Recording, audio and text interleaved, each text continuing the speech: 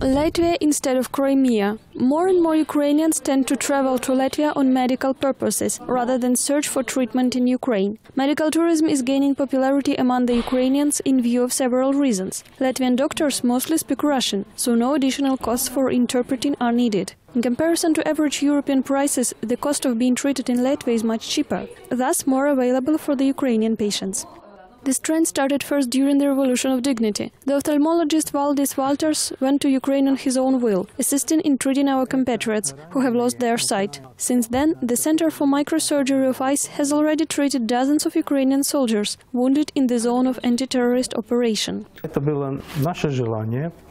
We expressed the great desire to help Ukraine on its way to independence and democracy. During the Euromaidan protests, we treated a lot of Ukrainian patients.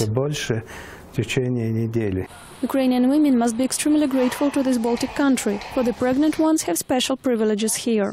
Latvia and Ukraine have signed a treaty entitling Ukrainian women to deliver children for free. All they have to pay for is additional service after the accouchement. It is not only the patients who come here from Ukraine. Ukrainian medical staff is also eager to work in Latvian hospitals. They say high salaries and proper service is what they lacked in Ukraine. Has